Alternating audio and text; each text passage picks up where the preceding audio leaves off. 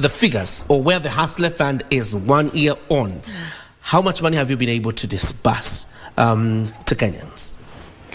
So in total, the total disbursement is about 39.6 billion and growing daily. That is to the individuals, to the individuals. There is also another almost 167 million that has been disbursed to groups. So you remember when we started with the individual business, where individuals who are really not necessarily for business, but even for consumption. In total, we have disbursed that amount of money to about 18.6 million Kenyans. And for the groups, we have disbursed the same to about 23,000 groups. Yes. Which reminds me, what happened to your daily updates about the uptake of the Hustler Fund? It's in our website.